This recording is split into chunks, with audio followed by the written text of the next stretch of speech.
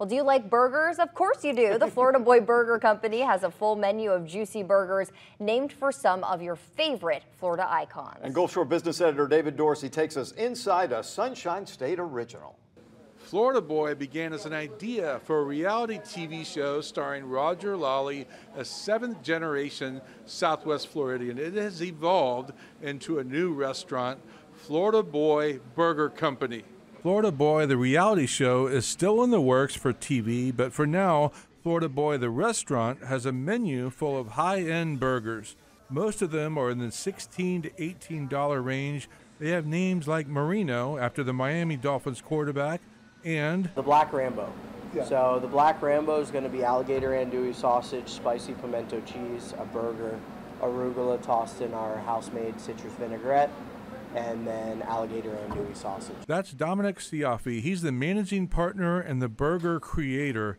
This fish tank was originally going to be a gator tank to fall in line with what the Florida Boy brand means. We're running around in the woods or hunting or fishing or, doing what we think is Florida. To me, the Florida Boy thing is just being true to Florida and just a straight up cracker, man. Co-owner Louis Siaffi says when they were kids, they weren't big into beaches. When we grew up, in Cape Coral, Pine Island, Fort Myers, we went out to the middle of the woods. And that was kind of our inspiration of bringing that to a restaurant. And then there's the beef. It's fresh, never frozen, sourced from the Midwest, a blend of chuck brisket and short rib. Florida Boy Burger Company opens at 11 a.m. every day. It's at the northwest corner of Fowler and Colonial in Fort Myers. I'm David Dorsey with Gulf Shore Business.